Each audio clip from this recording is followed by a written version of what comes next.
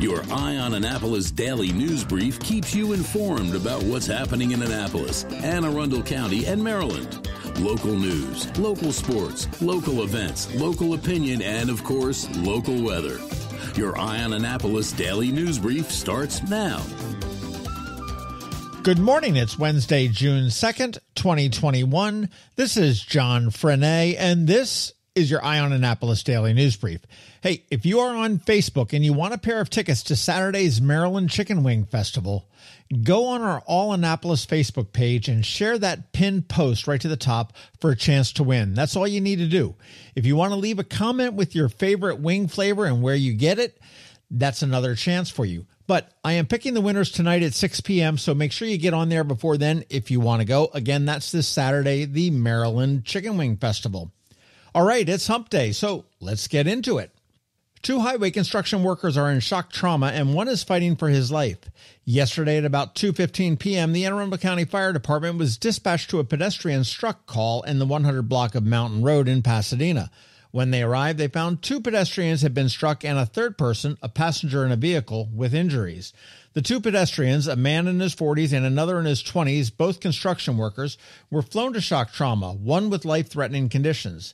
The passenger in the vehicle was transported to a local hospital with minor injuries. Now, police believe that the vehicle struck one of the pedestrians and, as they tried to correct their vehicle, ran into another car and struck the second pedestrian at that same time and injuring the passenger in the car.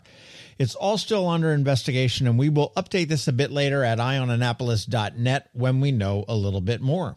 And following up on a story about that Anne Arundel cop that was arrested for the barroom brawl, all I can say is go to capitalgazette.com and read Lily Price's story on this cop. She dug through the Howard County records, and it is a doozy. As you read through it, you can practically hear this guy's career going down the drain.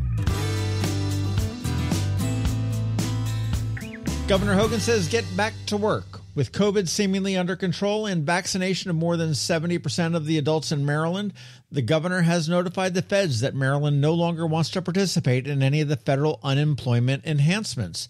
That's the extra $300 per week, that's the unemployment for gig workers, and there's 2 other ones as well. So all of that will go away beginning with the week of July 4th. Also, they are reinstating the requirement in Maryland to qualify for unemployment that you need to actively be looking for work and provide proof of 3 activities each week in order to be eligible. The governor did say that if you are one of the 3% of the people that have filed claims and have not received your compensation, you will get all of your entitlements, but only up until that July 3rd date. And speaking of things getting back to normal, yesterday County Executive Pittman said that all county staff will return to in-person employment on July 6th, and all county buildings that are normally open to the public will reopen to the public on July 19th.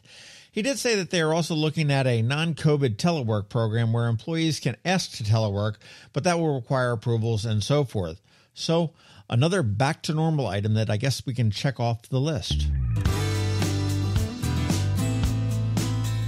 The Annapolis Shakespeare Company is kaput. Well, not really. They have rebranded to better illustrate what they do, and it is to present all types of classical performances, including Shakespeare.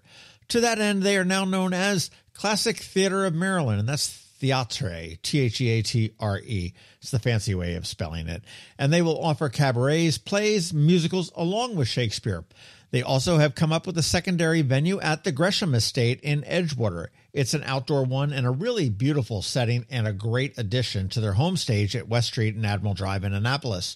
So congrats to the Classic Theater of Maryland and also to Liquefied Creative in Eastport. They did the logo and the brand redesign for them as part of that Annapolis Gives program we partnered with them together for back in the height of the pandemic. And finally, it is official. I teased it a few times, but the Monte Restaurant Development Group formally announced that Tuscan Prime Italian Chophouse and Dolce Bar will be opening at the Annapolis Town Center this fall. It will occupy the space that used to be Paladar with plenty of outdoor dining, private event spaces, and a very cool new bar.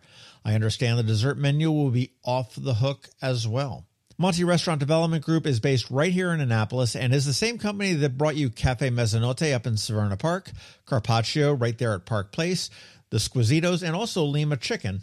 And if I'm not mistaken, there was one other one. I can't remember the name of it. So something for the foodies to look forward to here in Annapolis. All right, that wraps up the news for us today. As always, thank you for listening. And if you are somewhere where you can leave a rating or a review, please do. And make sure you let your friends, family, and colleagues know to follow us. A quick thank you to the sponsor for today's Daily News Brief, Solar Energy Services up in Millersville, and the Kristi Neidhardt Team of Northrop Realty, a Long and Foster company. And, of course, to the Maryland Wing Festival coming up to the Fairgrounds this Saturday. Hang tight. We have George Young from DCMDVA Weather standing by with your locally forecast weather report. And since you never know when you might need an attorney, we have Scott McMullen here today from Scott McMullen Law with some periodic legal insight for you. All that's coming up, but right now, here's Rick Peters from Solar Energy Services. Are you interested in an exciting career in one of the hottest industries of the next decade? At Solar Energy Services, we're currently hiring solar installers, crew leaders, service techs, and sales representatives with immediate needs in all categories. Are you feeling uninspired in your current job and want more meaningful work where you can make a positive impact every day? Do you like the idea of being part of the team that installs solar panels on residential rooftops, commercial rooftops, or ground-mounted arrays for entire communities to use? Or maybe you're a good troubleshooter and communicator who likes solving interesting technical problems. Whatever your preference, the upside of working in the solar industry is tremendous. Contact us today about joining a great company with a rewarding culture and an inspiring mission. Call us at 410-923-6090 or visit us at solarsaves.net. Sunshine, sunshine, nothing else can make me feel so fine. When you live near Annapolis, you know how fickle the weather can be. So you need a truly local forecast that's accurate and reliable. Forecast right here in Annapolis. DCMDVA Weather is not just for today, but for the rest of the week and the weekend too. Now here's George Young of DCMDVA Weather with the weather outlook for today and beyond.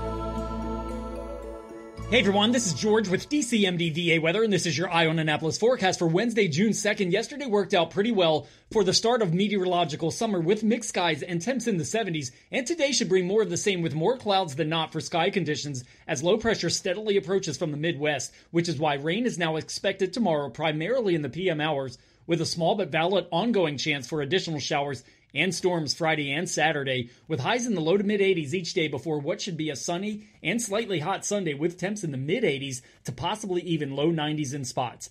Okay, that's it for today. This is George Young of DC MDVA Weather. Make it a great day out there. Stay healthy and be safe, and be sure to get our free app on all of your devices by searching DC MDVA Weather in the Apple or Google App Stores, and also be sure to follow us on Facebook and Twitter, and use our website each day by visiting DCMDVAweather.com so you can always stay weather informed. Another moving moment from Kristi Neidhardt of the Kristi Neidhardt Team from Northrop Realty, a Long and Foster company. Life is a series of moves, from new beginnings to new opportunities to a new place to call home. Hi, I'm Kristi Neidhardt, and as your goals and dreams change, my team and I will be there with you and for you, making buying or selling a home an easy, safe process. Whether you are looking to relocate, downsize, or find the home of your dreams, you can trust the Kristi Neidhardt Team with our years of expertise to find exactly what you are looking for. That's another moving minute from Kristi Neidhardt. To get in touch, call 410-295-6579 or visit kn-team.com. That's kn-team.com. You never know when you might need an attorney. It could be when the lights light up on the police car behind you. Or maybe you have $1 million idea and need to incorporate. From wills and trusts to car wrecks and arrests, Scott McMullen with the Annapolis-based Scott McMullen Law, LLC, is here to offer some insight for you with today's legal brief. What to do if your loved one is arrested in Anne Arundel County. This is Scott McMullen of Scott McMullen Law, and this is your legal brief. If you or a loved one is arrested in Annapolis or in the Jennifer Road Detention Center, the first thing that will likely be on your mind is securing or their release from the Jennifer Road Detention Center here in Annapolis, or any place that they're detained, really. You should tell your loved one, and good advice to yourself, talk to no one about your case without a lawyer present. You can certainly call us 24/7 if it's an emergency. If you're arrested, we can certainly be available for the bail review hearing the next day and sometimes available for the commissioner's hearing that night. The commissioner and the judge are looking at two main factors in securing your release once arrested, pre-trial. And those factors and those elements are, one, are you a significant flight risk? And two, are you a danger to society? And the first factor is significant flight risk. The court is asking is, will you show up to court if on the date if you're released? And they want to make sure if you're released that they don't have to hound you down, they don't have to, later arrest you on an arrest warrant and spend all those resources. And they look at if you've had some failures to appear in the past, and they also look at your connections to community. Are you from Anne Arundel County? Are you from Maryland, or are you someone from out of the country that just came in for a night and could easily go away and never be seen of again? Those are some things that the judges think about reviewing your bail to potentially let you out pre-trial. And the second element is, are you a danger to society? Will you harm society if you're released? And, this is if, whatever you did, are you going to potentially go after a victim, or is it a harmless crime, a victimless crime, such as like a minor drug possession? And this is something that the judges weigh. And they also consider different things like potentially house arrest, different pretrial levels at the commissioner or in front of a judge. That just is sort of the supervision level of supervision you're going to get pretrial if and when you're released. It can go from personal recognizance, which means you're released on your personal recognizance, and it's just that you're supposed to come back to your court date.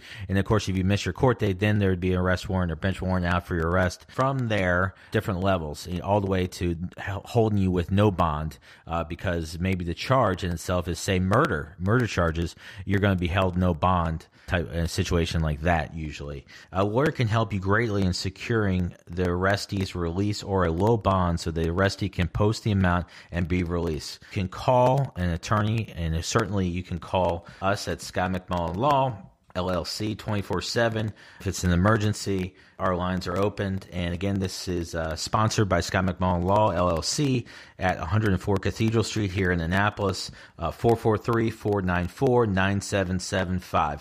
This is information, and it's not intended as advice. You should contact an attorney regarding your individual situation. We invite you to contact Scott McMullen Law LLC. Please do not send confidential information until such time the attorney-client relationship has been established. Thank you for listening to the Scott McMullen Law Legal Brief. All right, so COVID gave us an unexpected year off last year, but come June 5th, the 7th Annual Maryland Wing Festival is back at the Anne Arundel County Fairgrounds. Bring the whole family for a fantastic day filled with fun, games, shopping, music, and, oh yeah, plenty of wings. This year, the festival will be spread out throughout the grounds with more tables so you can enjoy 2 stages of live music, axe throwing, a game tent by Next Level Gaming, and an Odyssey escape room. Wings from more than a dozen vendors with dozens of flavors to try, plenty of cool beverages and craft beers because, hey, what goes better with wings than cool beverages and craft beers? Tickets are available now, so head on over to eventbrite.com and search for Maryland Wing Festival and get yours today. Now, we know that most COVID restrictions have been lifted, but we also know that may change, and if that does, the festival will be adhering to all state and county health mandates. You've been listening to the Eye on Annapolis Daily News Brief. Tell your friends and colleagues, this is the podcast where you can keep up on the latest with what's going on in Annapolis and Anne Arundel County. And don't forget about our website, eyeonannapolis.net, where you can find even more information. And make sure you follow us on Facebook at All Annapolis and on Twitter at Eye on Annapolis. This Daily News Brief podcast comes to you every Monday through Friday at 6 a.m.